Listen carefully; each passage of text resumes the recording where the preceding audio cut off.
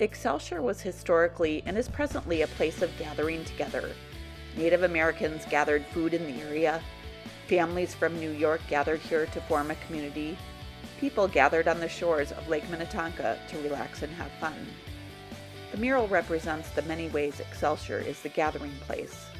The mural is a gathering together of different images that represent Excelsior yesterday and today.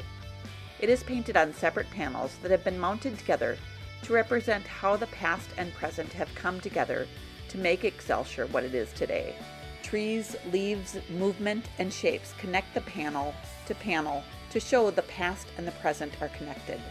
The Gathering Together theme also reflects the library's role as a place for people to gather for meetings or programs, and as a place where they gather information. The 4 parts of the mural each represent a different theme of gathering together.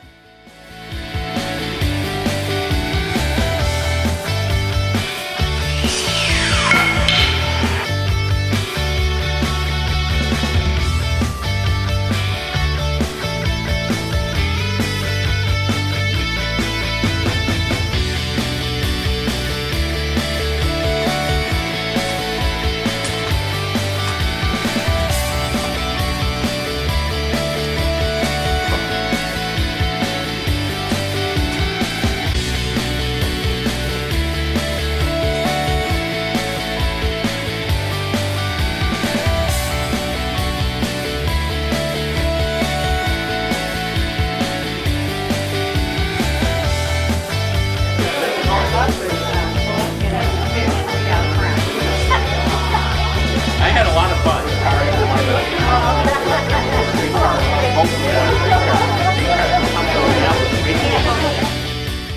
The 4 different sections of the mural are gathering together for recreation, gathering together for commerce, how we gather together, and also gathering together to live. This section shows modern and historical ways in which people gathered in Excelsior for recreation.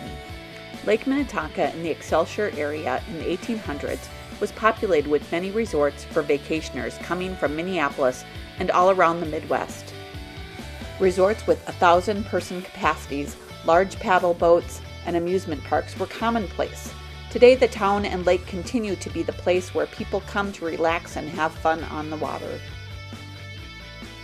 In this section, we show how we gather together for commerce. Excelsior was the first and for many years the only town on the lake for people to gather to buy and sell goods. Excelsior became an important hub for the area fruit growers. Today, Excelsior honors its past and present fruit growers with its annual Apple Day. Many of the first settlers were farmers, and the Native Americans fished, collected wild rice and maple syrup in the area. In this section, we show how we gather together. The streetcars came from Minneapolis to bring vacationers to Lake Minnetonka. They came by streetcars and ferry boats to the resorts and to Excelsior.